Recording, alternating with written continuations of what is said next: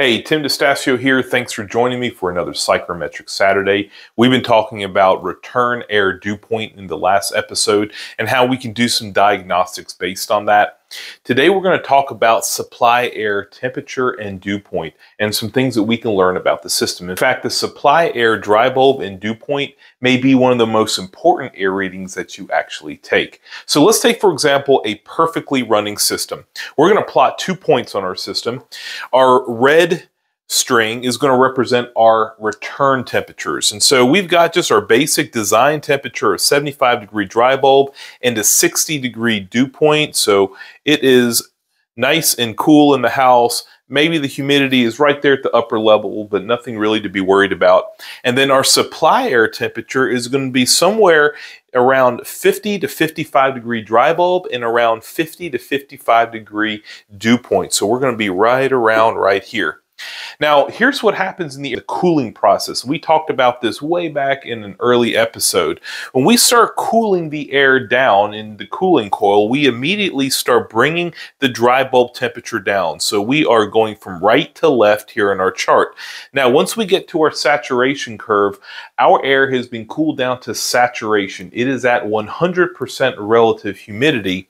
And as we continue to go left on the chart, we have no choice but to slide down the curve, the saturation curve. So not only do we keep bringing our dry bulb temperature down, but we also start removing moisture because now we're actually going lower in our chart until we get somewhere around 50 to 55 degree dry bulb on our supply side and somewhere between 50 to 55 degree dew point.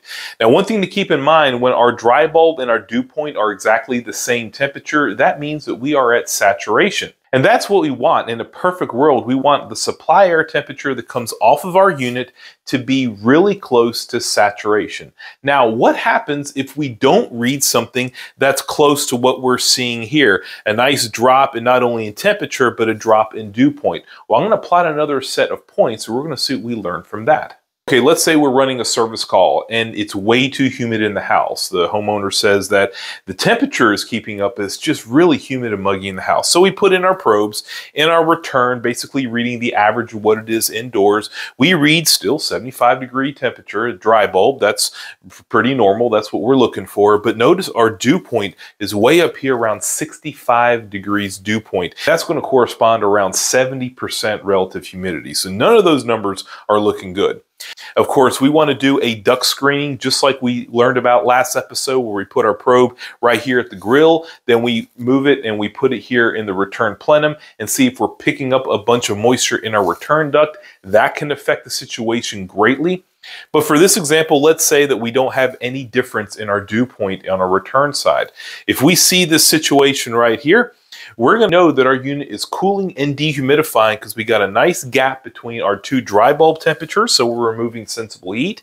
And we also have a nice gap between our dew point, which means that we're removing latent heat. So what could be the problem? Well, we could have a house that's really, really leaky, and we're simply not removing enough moisture for the amount of moisture that is leaking in. So you know that you don't have to go chasing an air conditioning problem, you have a home performance problem.